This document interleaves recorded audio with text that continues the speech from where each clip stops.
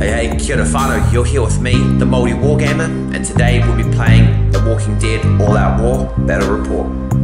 Chur.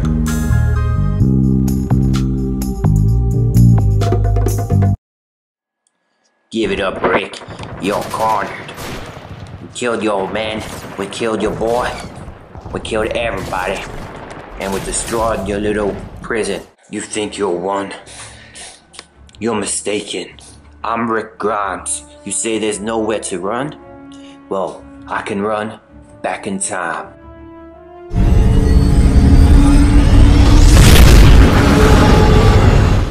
Well, that's a darn interesting old predicament right there. I wonder where he's gone. Maybe we'll see him again. I'm the governor. Let's destroy the rest of the world. My name is Rick Grimes. I used to be a sheriff of a small town, but now I'm a time patroller from a special dimension, and I'm traveling back before it all began, before the world turned dark, before the rise of the governor. I've assembled a crack strike team of the best fighters in history, which happen to be me. Here we have Rick Grimes, before the fall, expert police officer and marksman from another dimension. We have Rick Grimes, the brawler, the horse rider, the elite, super speedy cavalry Rick Grimes. Then, the most dangerous Rick of all, the Rick Zombie, the Walker Rick. He can blend in with the other walkers, go behind the enemy lines where no man has gone before. He will help us save the future. Together, we are Strike Force Rick. And we will save the world and defeat the governor. Follow me as I do the impossible. Follow me as I change history. Kia ora whanau and welcome to this 250 point Walking Dead All-Out War Battle Report. Strike Force Rick. Hope you enjoyed that little opening cinematic there, set the scene. So here we are on the city outskirts of some unknown city. We've got Rick here, a time patrol officer. He's travelled back in time. He's collected an army of Ricks from different dimensions. We've got Rick Rider, Rick Officer, and Rick Zombie, Walker Zombie Rick, and our very own Rick Disfigured. This is him from a horrible dark future that he's returned to save. So a simple mission here, 250 points battle. We've got 17 zombies on the field. We've got 10 supply tokens all over here on the city outskirts. But we're not after them at all. The simple goal for this mission is to kill the governor. We've travelled back in time not to kill Hitler. Someone else can do that. We're going to take out even worse than Hitler. In the future where he's risen, he's killed thousands, millions of people. The governor, and Rick's come back in time to avoid that future. He's not as powerful as he was, but he's got a nice little following with him. So it's not going to be easy.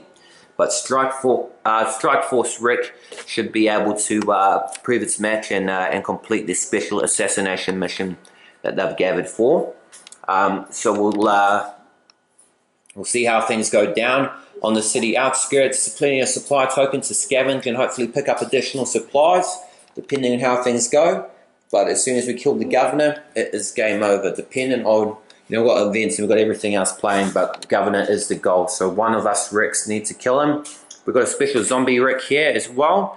So he's going to be have just a basic zombie stat. So if he gets knocked out, he's dead.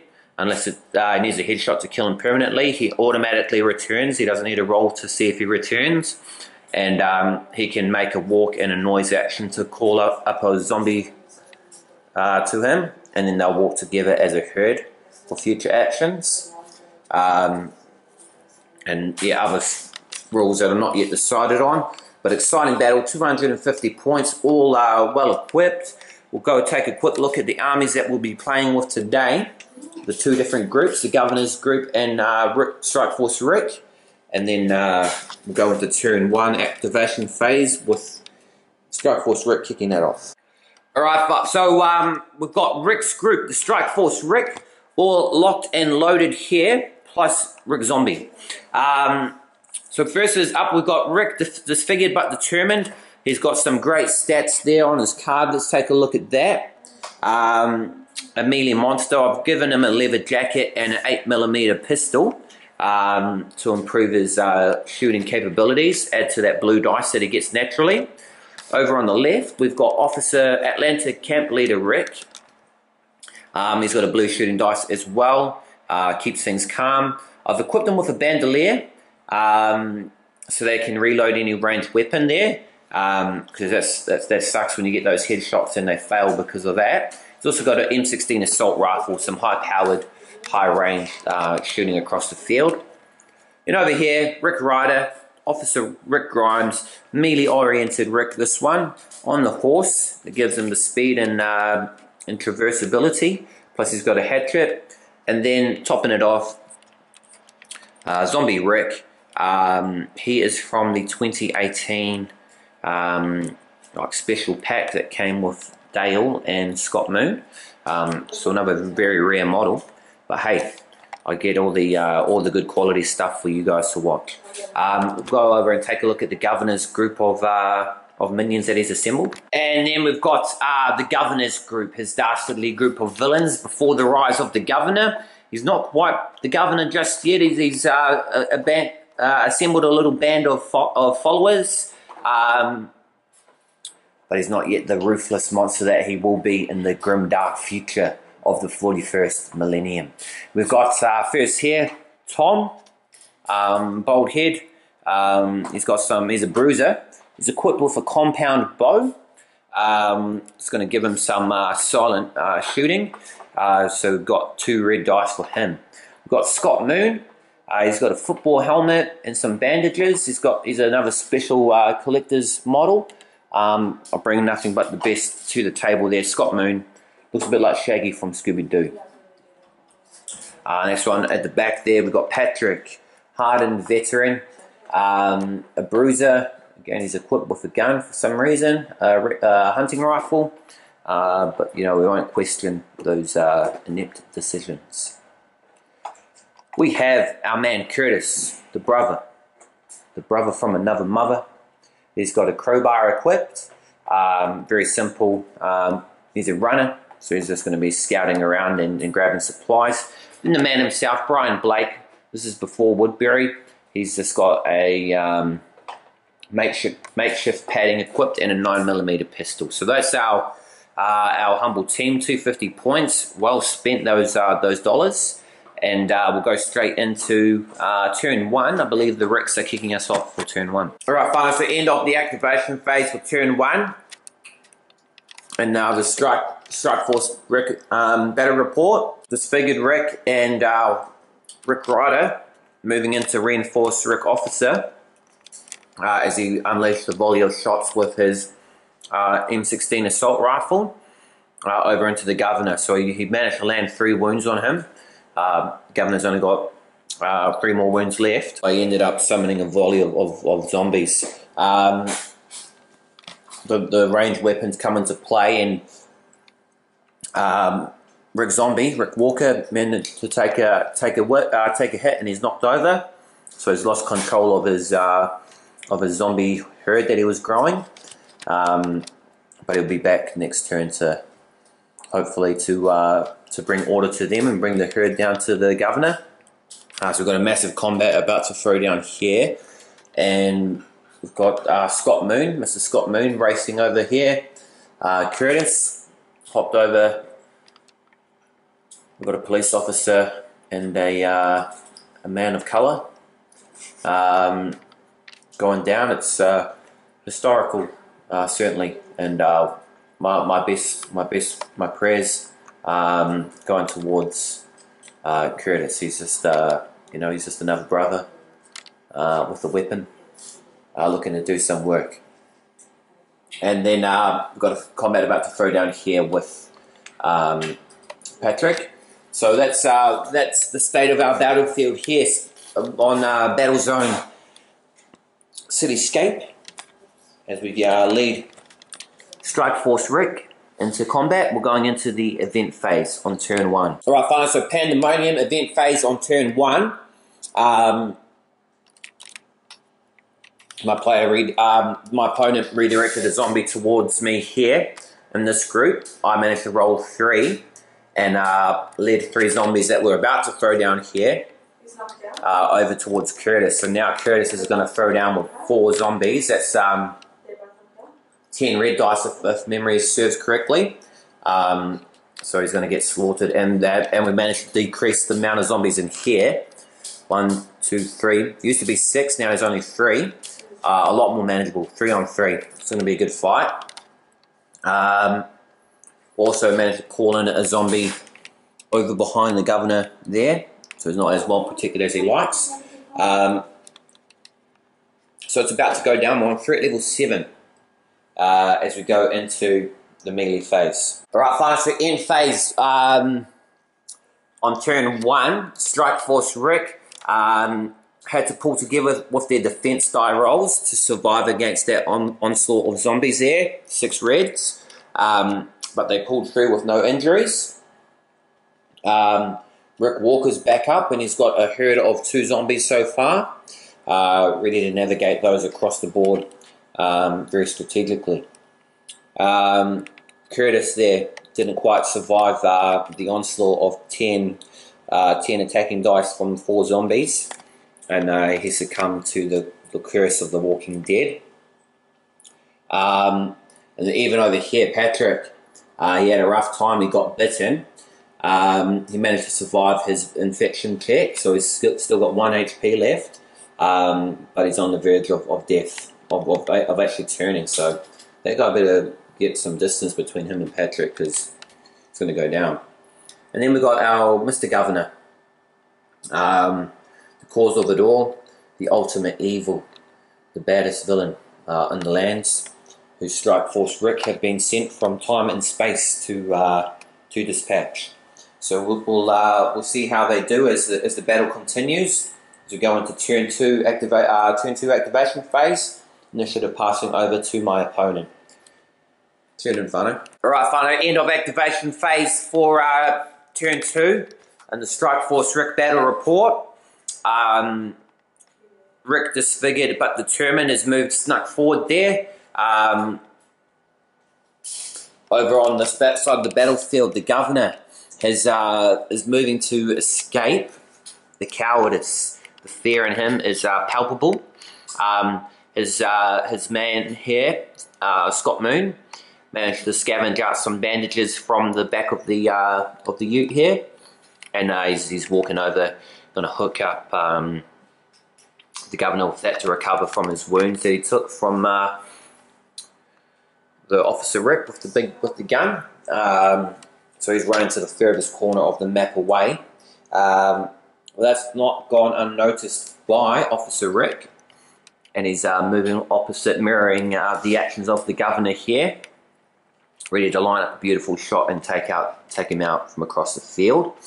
And he's drawn himself into some combats. Got over here, Rick Walker created a 3-man herd so far, and he's walking, shambling towards the governor. Only a car stands in his way as he leads his zombies over to them. And then we've got Rick Ryder, Rickadickalika, racing over here on, galloping across with his horse, traversing the low barriers, and he's going to attack on the flank. So we've got a pretty good plan of attack here. Rick's speed is going to race around there, wham. We got Rick there, braving the zombie herds in the middle, as he's able to do so unaffected, and bringing an army of zombies over to that corner. Like, yeah, pretty much you're not walking through here. Yeah, you're not walking through the middle. You'll have to hop over the cars if you're a runner. You can do that. Otherwise, your only way is through the flanks, which is what he's taking advantage of and what he's about to take advantage of. Failed shots gone off, make him currently on 9. And Patrick finds himself surrounded again. This guy running to reinforce. So pretty much all action going on here on the battlefield. Probably going to be a quick game. Underestimated what 250 points of equipment could do. So we're going to go into the event phase on turn 2, see what's going to happen. Into event phase, we've got the Roamers card, currently threat level 9. My opponent rolled a 3 and managed to pull three walkers into battle with Rick over here. Disfigured but determined. So we've got a showdown in the works. I ended up rolling 1 and I pulled my zombie over here into contact with immediately with the governor. Hopefully he can land a bite on and begin the infection. We're going to go into melee phase. Alright, fine, so end of the turn for turn 2. End phase turn 2. All combat successful for Strike Force Rick. Rick took on 3 and only suffered 1 point of damage there. So he's got plenty of life to kick. Plus he's still got the leather jacket on, so if he ever gets super mobbed, that is going to be no worries for him.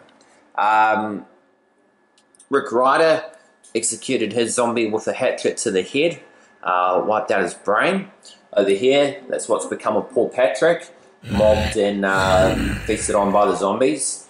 Man, it's going to be a quick... And the governor ended up losing in his melee that I took a risk, it paid off, and he ended up suffering a bite from the zombies, so... He managed to survive. Okay, wait a minute. We've seen some equipment on the governor that we didn't check. Hold up. Okay, nothing to worry about there, whanau. He had the makeshift padding on, but he didn't use it. But he failed the roll. So there he is, bitten, 1 health remaining. He managed to survive thanks to his tenacity. And even though he's supposed to die, he kept going. And so that's our battlefield. Strike Force Rick, turn 2. We're going into turn 3 now. I've got the initiative. Zombie herd coming. I don't think it's going to last much longer, but we'll kick it off. Stay tuned. So everything turned into mud for the governor. Scott Moon, his right-hand man, with the bandages ready to give him, heal up those wounds that he's taken so far. However, the threat level is medium, panic all around. People dying. His 2 mates have succumbed to zombies so far, and Scott Moon is not a brave man. He's got a low nerve, and so seeing these shocking turns of events, he's got the bandages. The governor's ready for him to hand over those bandages, but Scott Moon is going to do a runner. He's rolled the dice, he's rolled the legs for running, and that's what he's got. Scott Moon. Oh.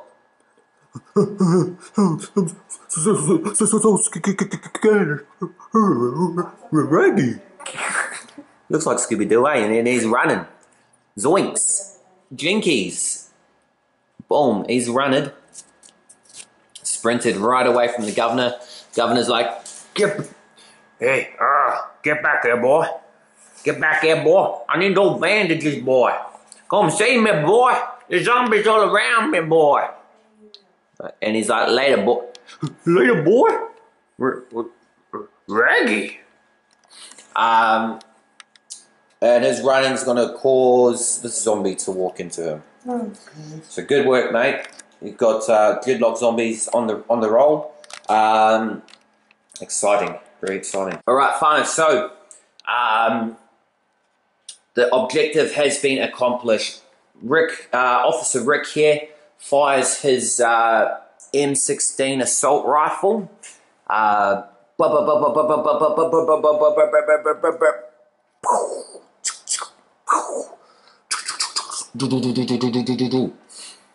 the Ricks celebrate all across the field as that fateful shot.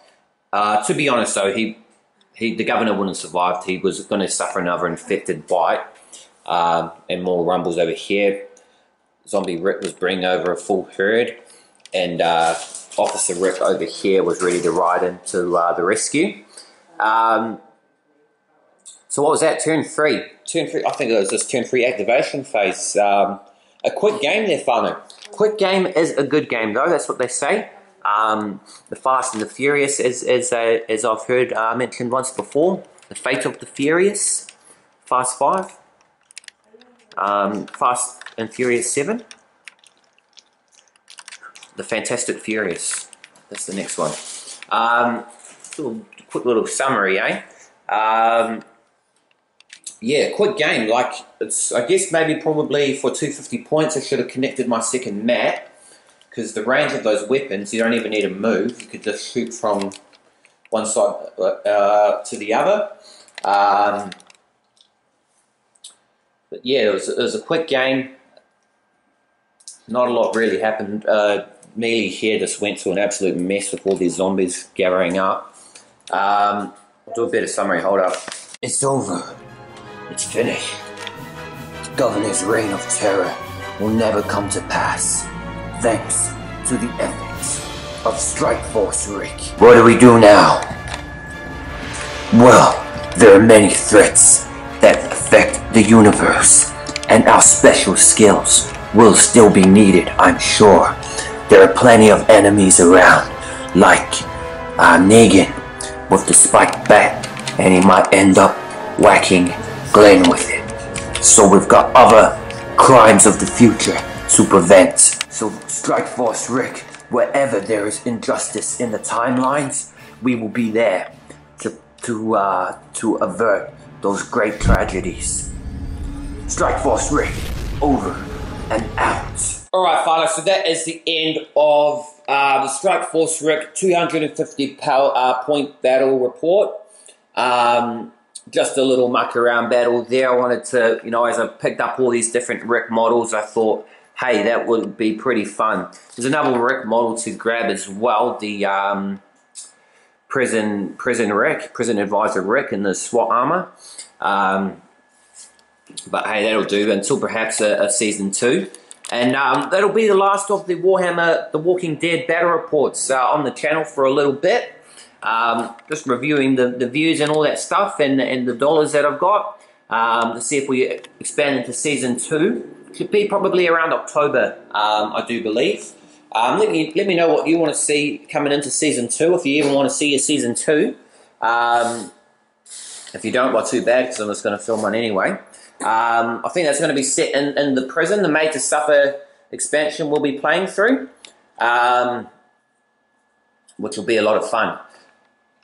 But yeah, I hope you enjoyed these battle reports. Lots of great models, lots of great miniatures. Mantic Games, if you watch this, if this catches your attention, if you could send me over the Made to Suffer kit so I can do another great epic narrative campaign like I've done with the Days Gone By expansion, that would be greatly appreciated. I know you've got the pockets there, and I'm just a humble multi-wargamer, humble guy from the small town of New Zealand. Doesn't have a lot of dollars to his name, but he's got a lot of passion and love for miniature wargaming, and Walking Dead in particular. Great IP, great theme and setting. So help a brother out and send that my way. But anyway, finally, thank you for watching. Tune in next week. Will be the start of 4 weeks of Star Wars Legion. You've seen it out. It's all on the YouTube at the moment. And jumping on that bandwagon there for you, finally provide some quality content there in the Star Wars universe. We'll go to a galaxy far, far away. Is that Star Wars song? Yeah, in a galaxy far, far away. Dun dun dun dun dun dun dun dun dun dun dun dun dun dun dun dun dun dun. Get excited! I'm just hyping you up for that, there, guys. But Star Wars battle reports. We're kicking off in the forest, the very thinly forested Endor. Just a nice little warm up there for that. So, you know, I always keep fresh and exciting content on the channel. I know you guys appreciate it because I've now cracked 113 subs as of filming this. Who knows where I'll be when these videos are released. Appreciate all the love and support. Thanks for watching. Subscribe to the channel. Like this video. Like all my other videos. Go comment some stuff. And thanks for watching once again. I am the maoriwargamer whanau. Ka kite anō.